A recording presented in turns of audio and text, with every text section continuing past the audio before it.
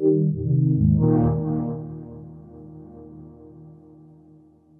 I am Niklas Smedberg. I'm a senior engine programmer at Epic Games, and we're here at GDC 2015. So what are your thoughts about how quickly mobile technology is evolving in that space with companies like Nvidia? Well, I think Nvidia is really at the bleeding edge of the mobile development, especially on both feature-wise and performance. You heard yesterday the new Tegra X1. It's about twice as fast as an actual Xbox 360 game console. And we're heading into the land of even current-gen consoles soon. What are your thoughts about the X1 powered Nvidia Shield and what that opens up to television now?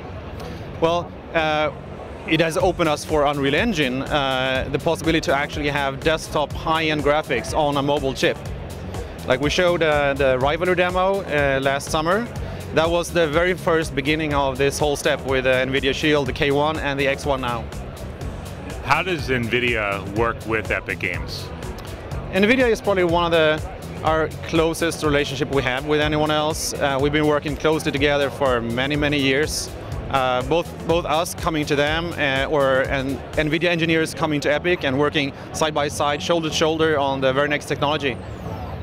When it comes to your technology, you guys have very, very high-end video games, Unreal Engine 4. How easy is it to show those kinds of things now on Tegra X1 technology? Yeah, the Tegra chips has been the easiest chips for us to really go into the next generation for us. Because it is still a mobile GPU, but it is basically a full-featured desktop. So it has been the easiest path for us to take our high-end desktop graphics and bring that to mobile.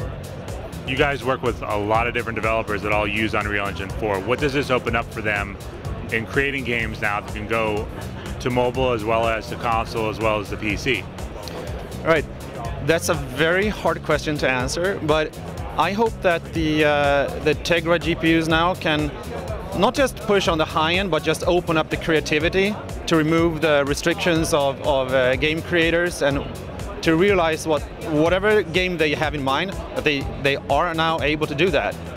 What excites you when you look at the mobile video game space today from a technology standpoint? I am actually very excited about the Tegra Shield that was announced yesterday, because it's the first time I think that mobile technology can start to compete with the classic gaming consoles. We're heading into a controversial time that I think is very exciting. The reason why Nvidia has a little bit of an upper edge, I think, is that they can come out with an upgraded console next year and it will still be backwards compatible. Xbox and PlayStation don't have that. They can't come up with a new PlayStation that is higher spec and higher end and still be backwards compatible. Very difficult. Whereas the Shield can just come out with new versions every year. All your games are still going to run, and you can just get better and better games. I think that's a very important advantage that they have.